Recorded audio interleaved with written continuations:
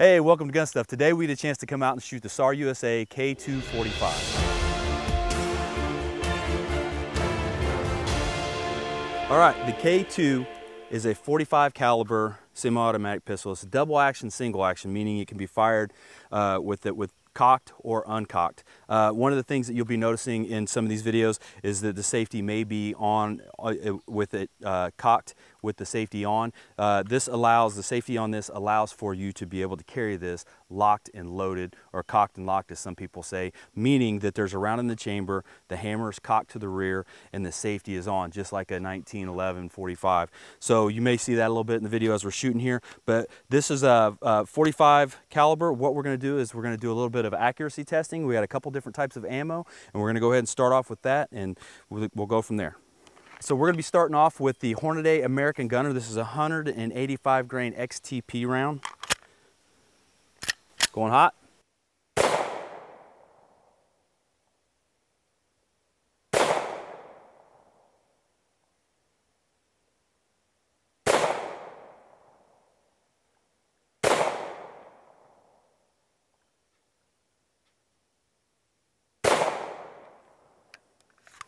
All right, as usual, I'm shooting 5-shot groups just to account for any user or operator error, trigger squeeze, things like that, just to get a larger sampling size. So that was our 185 grain. Now I'm going to go ahead and change over to our 230 grain Federal HSTs.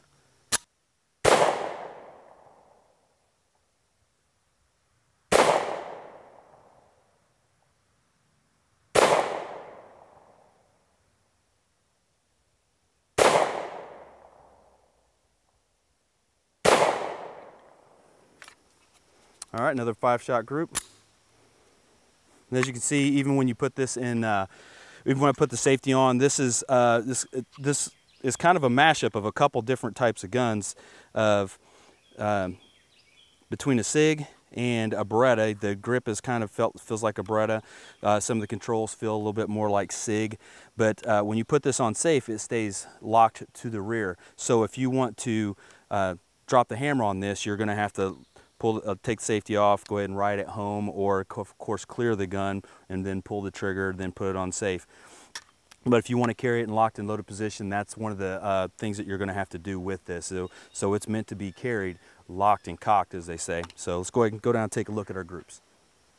So we're down here at 7 yards. So we shot 7 yards, 5 rounds each of each type, and you can see here our 230 grain Federal and our Hornady American Gunner here. So we got about a 1-inch group at 7 yards, and then this is probably around closer to a 1/2-inch group, as you can see, just using this as a comparison for the group size. One of the things that we're finding is with the SAR guns is that the HSTs and the Federal HSTs are shooting really well out of these guns, and I don't know if that's by design or if this matches more of a caliber that they use when they build these guns overseas, and if this is something that matches more what the military and stuff that it's designed for over there, because Sar Salamar has been building guns for over 100 years overseas in Turkey, so this is by no means anything new for them. They've been around just as long as any other gun manufacturer, but they may be building them for a round that is primarily used over there. So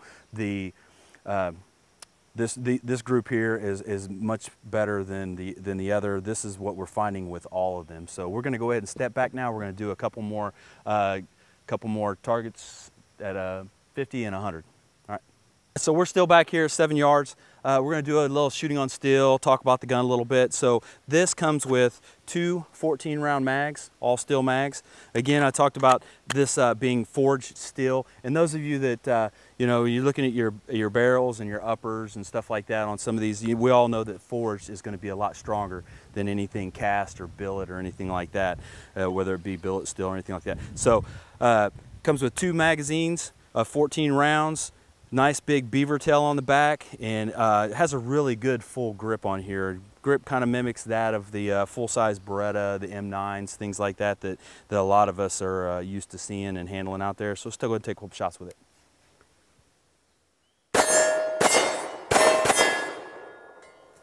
Okay, so wow, this thing on my reset. So The single action rounds on these are extremely light. So as I was going, if I fired my first 2 rounds, fired first round, real smooth, then went to the second group and just pop, pop, you know. So this is gonna be one of those guns that's gonna make you wanna shoot fast. So you're gonna start shooting faster as you get used to doing this. Only thing is that always gets expensive.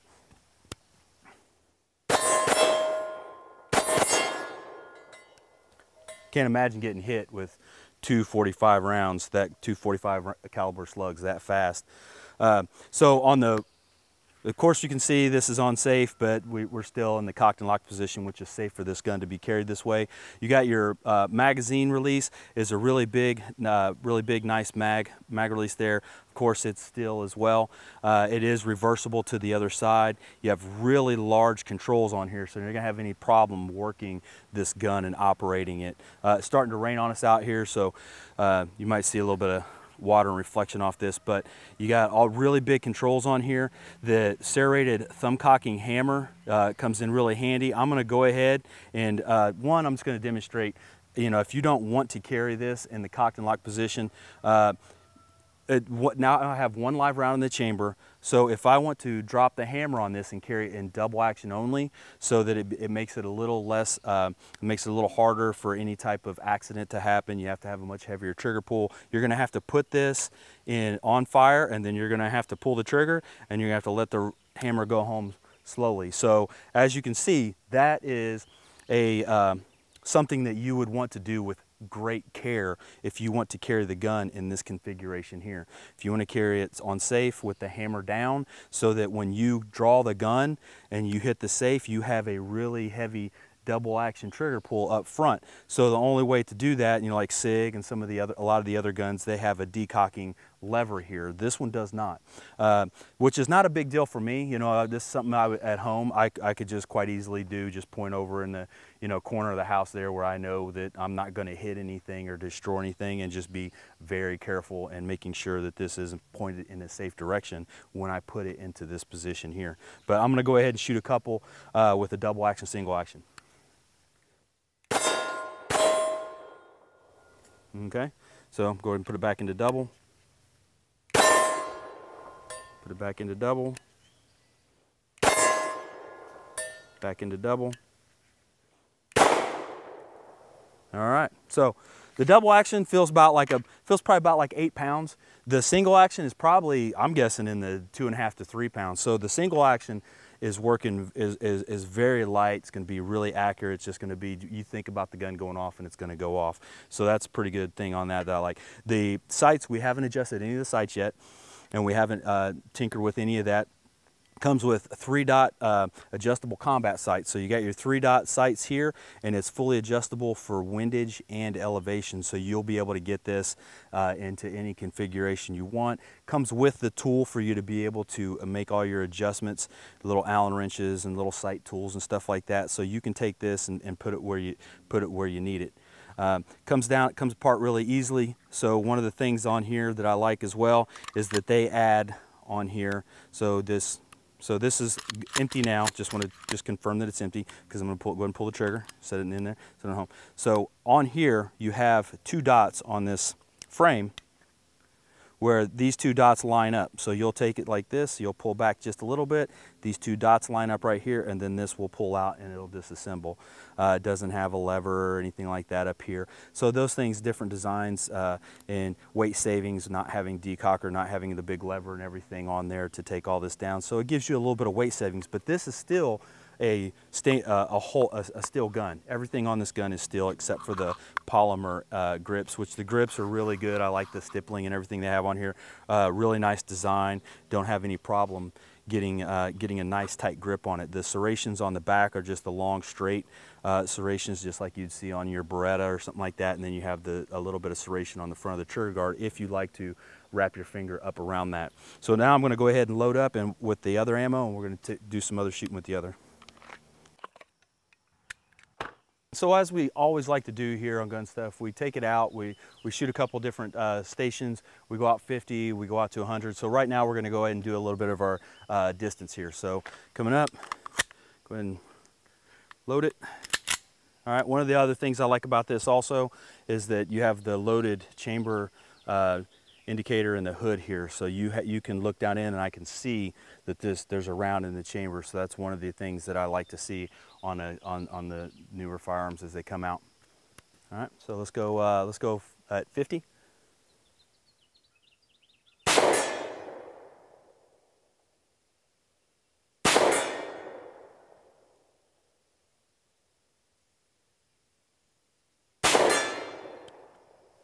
All right, so if we can see down range there on the target, I'm aiming center mass, and of course we haven't adjusted any of the sights or anything on here, and all of my impacts are down in the lower right, you know, as I'm looking at the target. So I'm going to go ahead, I'm going to offset, I'm going to use a little Kentucky windage, I'm going to aim up at the upper left shoulder, put a couple rounds on it, and then I'll see if that holds true when I go out to 100 yards.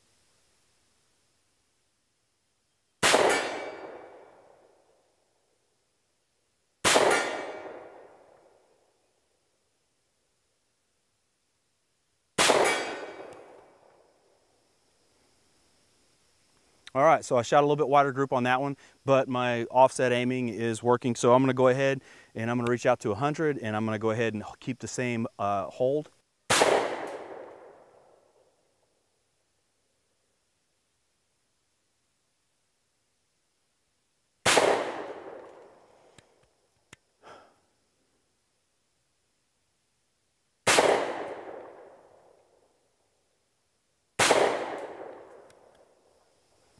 All right, I can't tell. We got to get the binos out. So we're going to take a look at it through the binos and see what we're hitting. All right, so we just shot the 50. We were doing good on the 50. I used a little Kentucky windage, but then once we got out to, I took a couple shots at the 100. I took like 2 shots. We weren't even hitting still, so we went back to the bench real quick, fired a couple rounds. I put a couple twists on the elevation and windage on this thing to try and get me somewhere close into, so that way we can see just how well we can shoot at 100. So we just adjusted some sights on here, and now we're going to take another follow-up on the 100-yard target.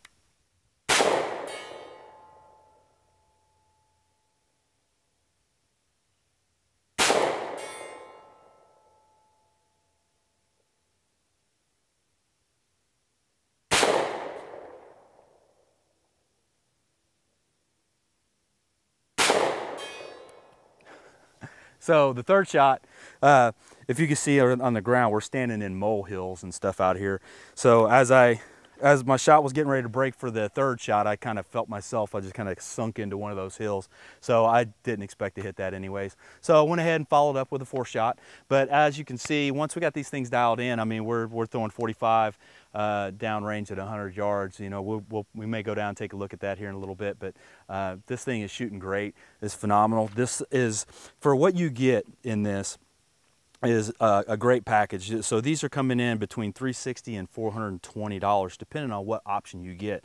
They also come with a compact model, which basically comes in right about here and shortens the magazine just a little bit, and we have one of those in stainless as well. You may have seen that on our website and some of our social media stuff, but these things look great and they perform great, and they've been making these things for a long time. So this thing is just is dead accurate at 100 yards. So this is more than anything we could expect out of a $360 45. So we know we like it, and we hope you like it too. All right, we'll go ahead and show you the 100-yard target. So we stepped off. I ended a little bit early back there, but here's where we hit it at 100 yards. So this is my first shot, second shot, third shot was off to the right a little bit because I sunk down into that mole hole as I was shooting. But then I came back and sent a follow-up in my 4th shot, and I believe this was my 4th shot, but I can't really tell, of course. But one of the cool things about it is that, you know, you're shooting these things, and you're shooting these 45 cal bullets here and these expanding projectiles. So I could, just coming up here in this high grass, I could see the channel I cut in the side of the hill with this round as it hits and collects that dirt and opens up and tumbles a little bit. So it cut a nice groove right up the side. So I could see, just by aligning myself, bending down, aligning myself with the target, exactly where my impact was. So I was off right about here when I went on that one shot, and then came back up and made another. You know, we've shot far better groups at 100 yards, but still we're looking at an entry level .45 caliber as far as entry level on price, but the quality of the gun is still up there on par with your SIGs and everything else from what I can feel today and from what I've seen of it and the feel of the trigger and the fit of the gun. But again, we like it here and we hope you do too. We'll see you next time.